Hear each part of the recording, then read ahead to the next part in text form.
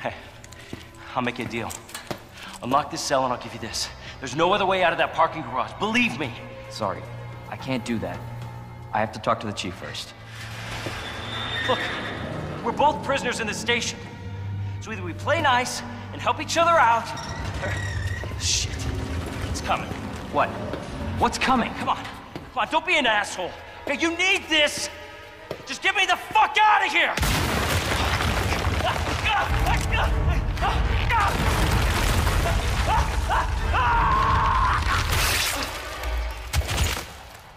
Oh my god.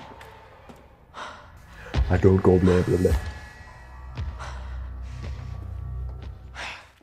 Hello fellow collectors and welcome to another figure review done by Ouroboros, which is me. Today we'll be doing Leon S. Kennedy from the remake of Resident Evil 2. It is by far one of the best Resident Evil games. I'm pretty sure the original 3 are pretty awesome, but I only got to play the remakes, which is a little unfortunate, but man, what a great game. It was scary, it was intense, it was just great. But anyway, so let's get to the figure. So this is done by DAMToys, and the reason why they're called DAMToys is because, damn, it's a good toy. I'm just kidding. I really like this guy and I'm excited to show you guys too. But yeah, Leon is my favorite character. I was introduced to Leon in Resident Evil 4, like most people, and that's actually what got me into Resident Evil as well. And then when I heard about the remake, I'm really excited, etc, etc. This guy's great. Let's get to the review. All right, as always, we'll start off with the box. Very cool box. It's kind of like the hollow sleeve that the game came with. Really cool kind of graphic to it. It's obviously you can see from the sides, the front, and the other side. It's one continuous image of Leon in Raccoon City. It says Resident Evil 2, RE. But yeah, it's really cool. It's all one continuous angle. Obviously you see RE there, all the information on the back, and yeah, nothing on this. And yeah, stoic, looks cool. And then front here says, the top Resident Evil 2, bottom same thing.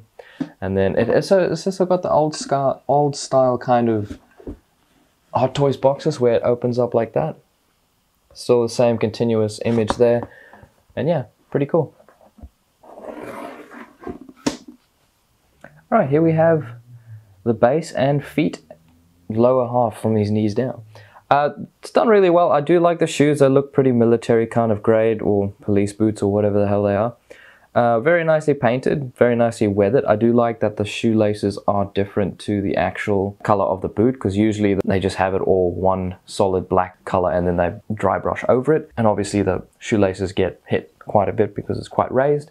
But in this case, they actually have different color shoelaces, which is really cool. Standard base now, might as well cover it now before we get into the accessory section, because it's just standard Leon S. Kennedy plaque in there, and then a base. Simple style base, step kind of base. But yeah, anyway, the clothing on this is really cool. Very dark blue, very military looking. Riot gear or whatever. Same with his knee pads. Very nicely done. Like I'm pretty sure you can take all of it off if you really wanted to. Yeah, check it out. You can actually slide that off if you needed to. See there? Where it hooks in. You can just slide that off. That's awesome. Scratched up knee pads. Looks good. Looks worn. Looks like it is just something that's been at the police station, ready for the riot gear, etc, etc. All the straps and buckles just look amazing. Just standard cargo pants. Looks good. Looks really nice. No weathering on it. Mostly just on the plastic pieces like the knee pads and boots. Let's go a little higher, shall we? So some accessories will be appearing on this character. I just don't want to take it off again. It is a pain in the ass to get on, so I'm just going to leave it on here. So as you can see, the holsters, this belt here, is all a accessory with obviously his holster, as well as the knife pouch here, obviously, and his pistol. But we'll cover it as we go, purely because I don't want to take it off, which is some assembly required, if you know what I mean. I really love the clothing on this. The clothing on this is just outstanding. It's probably some of the best tailored made stuff I've seen in 1/6 scale, next to Deadpool, Spider-Man, and some of the, or like one of the Alien Ripley figures. But it's just done so well. There's so much going on, and every little crevice has something new to have a look at, which is awesome. So yeah, the belts, the pants, the straps, everything is just done super superbly, and it is 1/6 scale. The reason why I say that is because it's all working stuff, except for like the pouches and stuff. But this is just these little buckles, they work. The holster can holster his pistol, and there we go, can holster his pistol, and this covers over. If you push it down deep enough, hold on. If you push it down deep enough, that will cover it. This is done nicely. This is all Velcro, like actual Velcro, very miniature Velcro kind of deal. This is a rubber style material, but I think they only did that so that it, I don't know, works for the figure. I'm not entirely sure. Maybe they couldn't get this kind of grade material for this figure in that scale. But like the belts, it's a real separate belt. It's just amazing, done really well. Elbow pads have that slight airbrushing, or not airbrushing, slight weird look, which is cool. The rest of his t-shirt here, or long sleeve shirt, doesn't have any wear or tear on it. It's practically brand new, and I suppose this is kind of how he started in the beginning of the game. He strapped on his riot gear and he was ready to go. But there's no wear on it, which kind of sucks. Maybe some blood splatter here and there, maybe a little bit of dirt would have been appreciated, done nicely. I dislike the pouches because it's kind of just generic plastic looking pouches. There's no weathering on it or anything like that. But it's practical and it works, which is okay. It's even got like a little, take the weapon out quickly. Even got this little keychain thing here. I'm not entirely sure what this is on a cop's uniform, but yeah, it's got that thing. It's got a flashlight holster. Obviously you put this on yourself, but it works really well. You've got your walkie-talkie holster. It's just a really well done overall riot gear. It's done superbly. Let's move a little higher, shall we? All right, here we have the top bit. Obviously he's got a flat jacket on. You can see RPD and like a little star. I think this is a riot symbol. I'm not entirely sure because it's not like the Raccoon Police Department logo, but it looks really nice, really cool. Again, all Velcro. You can actually remove this. I'm not going to do too much, but you can hear that undoing. Same with this here. It's all real Velcro, and obviously these sections here and these logos here. These jackets are made like this for riot gear and stuff like that. They're mass produced, and then these bits here are all Velcro. So each department in the police force can, for example, these can be used obviously to match your size, and then you could have your name or whatever just slapped on, made in a little bit of material with some Velcro on it in real life situations, which is really cool.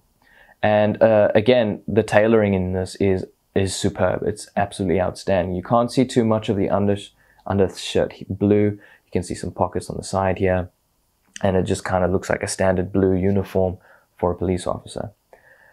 So this doesn't look all that great, but it does.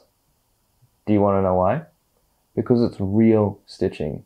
It's not a piece of plastic. It's not a print that they just printed on, similar to like the RPD logos here. It's an actual little bit of, I'm not too sure what it's called, where you sew into patterns like this, quilting. I don't know, but it's real. It's actual material. It's not a sticker, which is outstanding. This figure blows me away when it comes to the tailoring. Let's move on to the head sculpt and see what we can see. Alrighty, here is the head sculpt, and again, it's done really well. I think it's a little bit off, but I can't really put my finger on what makes it look not so good. Like, it looks like him from certain angles, but it doesn't at the same time. I don't know how to describe it, but I'm happy with the head sculpt. It does look like Leon from the game, and yeah, it's got his like strong jawline, his little ass chin in there, and there's a few blemishes and stuff on his face that you can't necessarily see due to the harsh lighting. Let's see if I can change that. That doesn't help too much, but you can see a little bit of a difference there. I also think that his hair might be a little bit too bright. Like, I think it needs to be a little bit darker brown. It shows up a little bit better in person than it does on camera. But this again, this figure is pretty much perfect. I highly recommend getting it. Maybe a wash through the hair might have helped.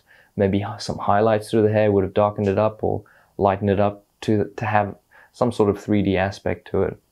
But I do like it. You can obviously, it's not a hot toy, but it is fucking damn near close. The eyes are nice and glossy, the mouth is painted well, the skin texture is painted well, the hair is painted okay.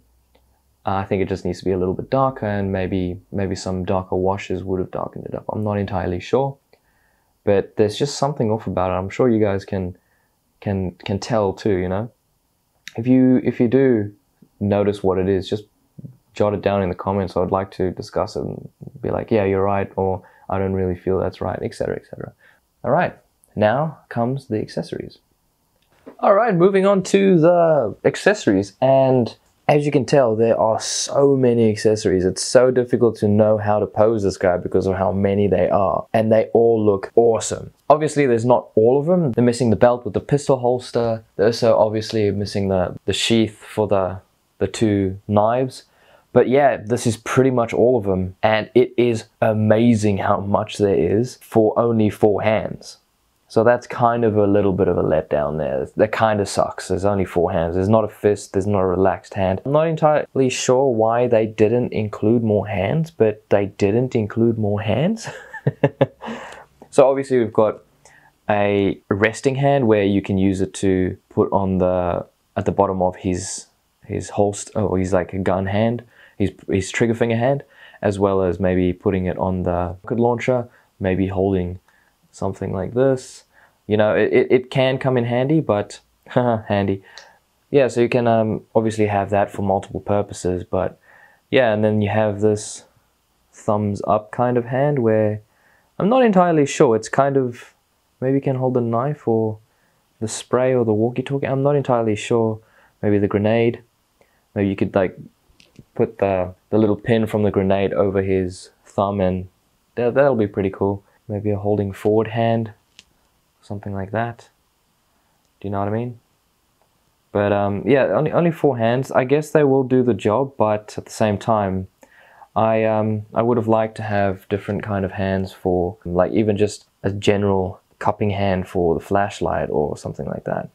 Yeah, so you've got those 4 hands, obviously the trigger hand.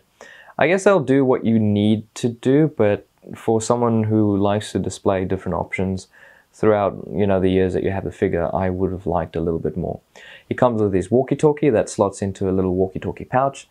It's got a little clip there, so you can put it on his shoulder. Handcuffs, first aid spray, handcuff holster.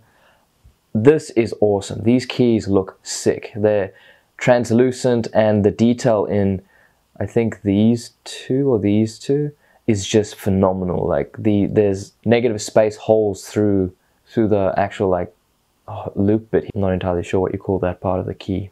Shotgun shells, 50 cal shells, and standard 9mm bullets as well. And then you have a strap for the rocket launcher. So you have the W870 with custom parts of the long barrel and the shotgun stock. It's essentially this weapon with obviously long barrel and the stock swapped out. So this here is also the W870. Then you have the Matilda with a custom part of the gun stock up here, the muzzle, as well as the high capacity mag. And then we have the M19, obviously the 2 combat knives. This one is just a standard combat knife, and I think this one was a exclusive when you pre-ordered the game, like in-game content or something like that. I'm not entirely sure. Then you obviously get your hand grenade, your flash grenade, and you get the LE5. I don't remember using this as Leon. I'm not sure. Maybe they included it. Maybe they're gonna do the lone survivor. And then you have the anti-tank rocket launcher rocket. Yeah, these are epic. I'm gonna get a little bit of a closer shot on all of it and the paintwork and what each thing can do. But yeah, let's get into that, shall we?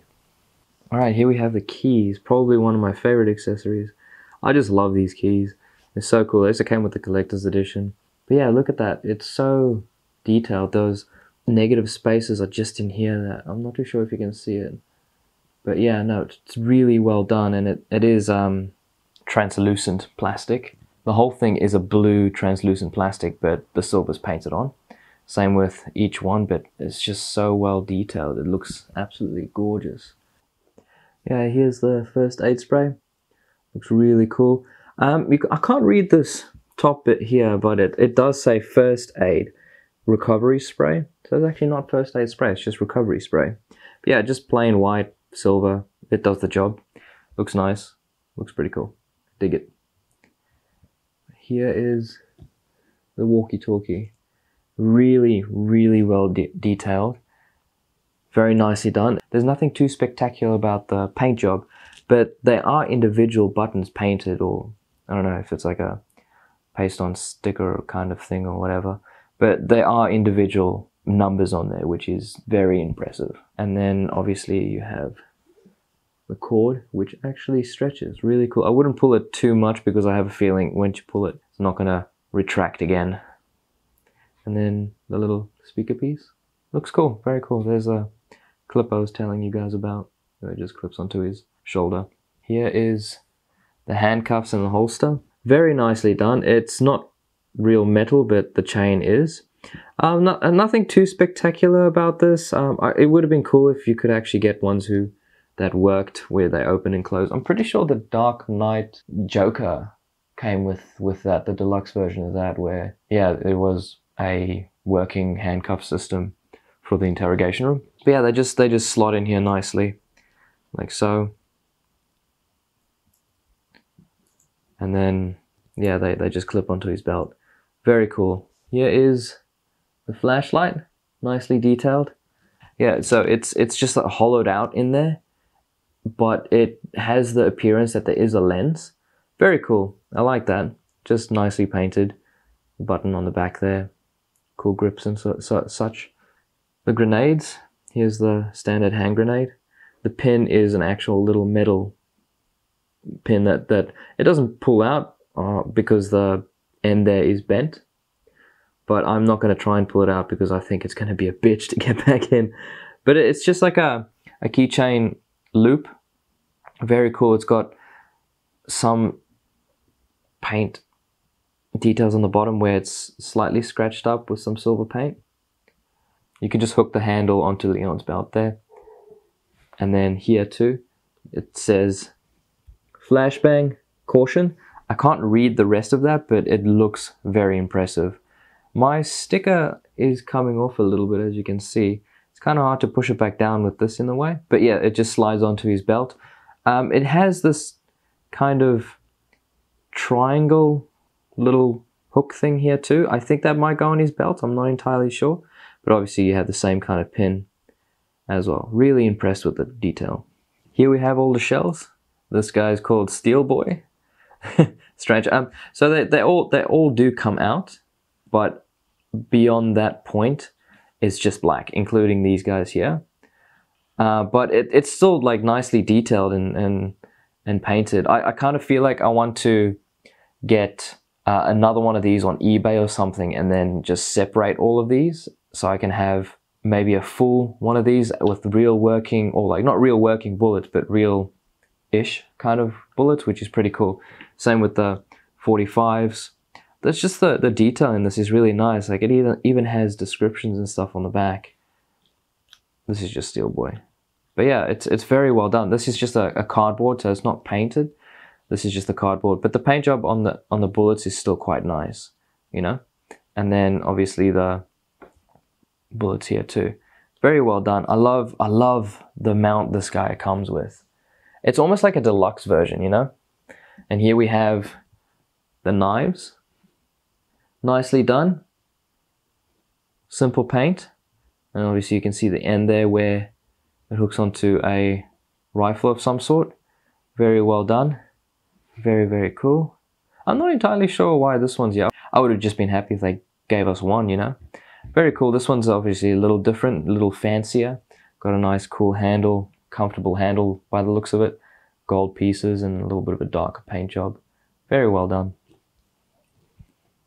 And here is the just the extended mag for the Matilda. Nothing too crazy. Bullet painted on the inside there, very nice. So this does come out if you want the standard version of the Matilda. In the packaging, it does come with this on top of it, or already installed. So, but it looks pretty awesome. Like it's really well done. Very happy with this. It even says Matilda on there. I'm not too sure if you can figure that out, or see it. But yeah, it cocks back. Empty over there, and if you look through there, you can see the bullet, which is really impressive. And then you can take this guy out, put the extended one. As you go through the game, you upgrade your weapons with found parts like the barrel in front here, as well as the extended mag. Very cool. And then obviously you have the stock for it, just a bit of plastic. Very cool. And that also installs on this guy here, which is two little slidey bits here and here that you just, whoopsie, slide onto it like that. And then yeah, there's the fully upgraded Matilda from the game, which is really impressive. Then we have this guy. Same kind of deal. Pulls back. Mine's a little stiff. Very cool. You can make it look like his weapon's lying on the floor, empty, with a clip next to it or something. This clip does come out too. You can't interchange the clips because this one's slightly thinner. But yeah, nice paintwork. Gunmetal grey with some browns. Very, very impressed. Now we'll get to the slightly bigger one, so I'll zoom out a bit. Okay, here we have the shotgun. Very, very cool. Kind of look like a standard issue kind of shotgun for police station. Straps are really cool. They work too. It looks really nice. It does cock back, which is really cool. You can see the open chamber over there. Really awesome. I kind of wish if you looked in, you could see a steel boy, the ammunition. That would have been really cool. It's nice slides. Nothing too impressive with the paint job. It's just kind of what you see. There's no real washes or weathering on it at all. But it still looks really cool. Then when you upgrade it, it ends up looking like this big boy. And this isn't the biggest boy we get, which is pretty awesome. So it looks nice, very well done. You can see some paint details over here of wood grain, some shading on the ends to make it look nice. Mine has this weird frosting effect from the glue that they put on, as you can see. I'm pretty sure it comes off with some warm water, but yeah, kind of sucks. Same deal, just cocks back. Again, chamber opens up too. Really cool, very impressive. Technology on these figures are getting better and better, I tell you that. Here we have the submachine gun. Weird straps. I'm not too sure if the straps were actually like this. It's like a strap going across and then, yeah, it's just very strange. Oh, sorry, it goes through here and then comes around and then hooks back on here. It's very strange. And then, yeah, the sight looks nice, just like a silver kind of reflective thing there. So it actually looks like there is some sort of scope in there. It does come off very easily. That's one of the complaints. It kind of just comes off really easy. I feel like I'd have to pose Leon with this and then put the scope on to make sure that it doesn't come off while I'm moving it around. Again, this nicely slides out like so. Very, very cool, the stock. You can even see like safety and semi-automatic and automatic settings here. Yes, the mag does come out as well. Very cool. I think that's it. I don't think there's any other moving parts. Yeah, each side is different, which is quite impressive. Very, very, very cool. Alrighty, here we have the big boy. This guy is absolutely awesome.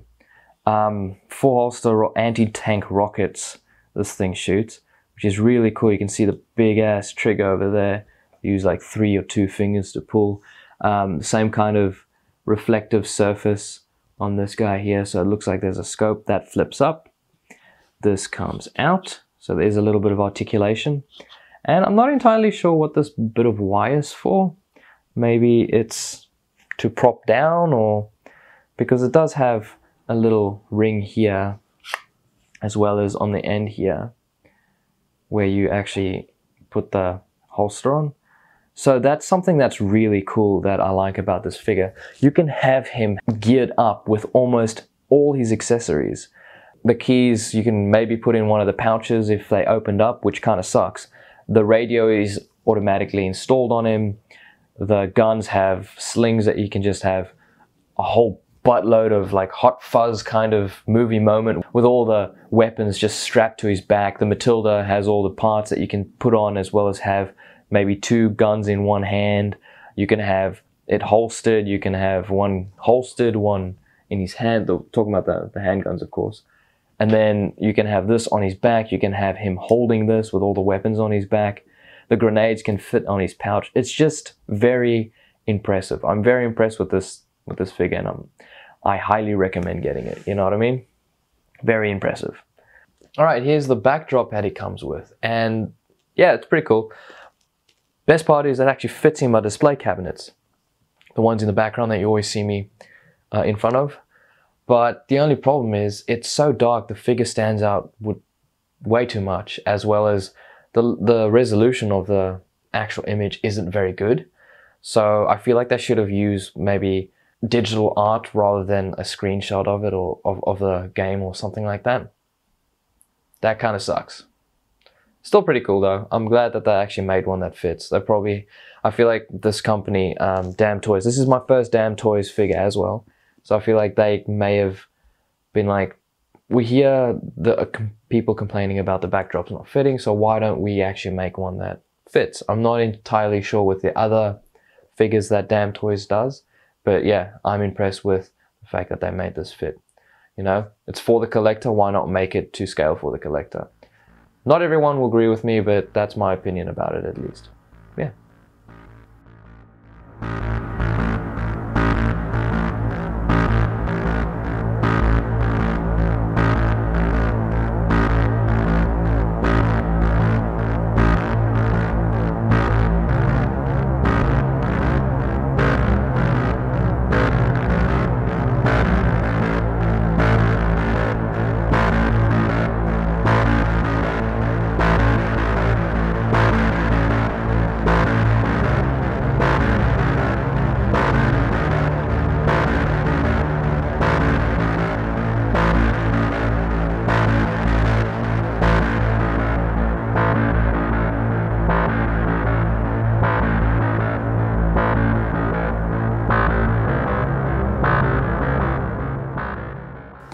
Alright, thanks all for watching. I just want to give a special thanks to everybody who has subscribed. I'm almost up to 40 subscribers, as well as my Devil May Cry Dante from Devil May Cry 5 has got over 2,000 views, so thank you everyone for that. Go check it out, it's all on my channel. It's probably one of the longest videos. It's got one of the coolest intros of my entire, you know, review saga thing, and it's one of the coolest statues I have. I think it is the coolest statue just because I'm such a Devil May Cry fan. But anyway, thank you all for watching. Enjoy your week. Yeah, I'll see you guys in the next one.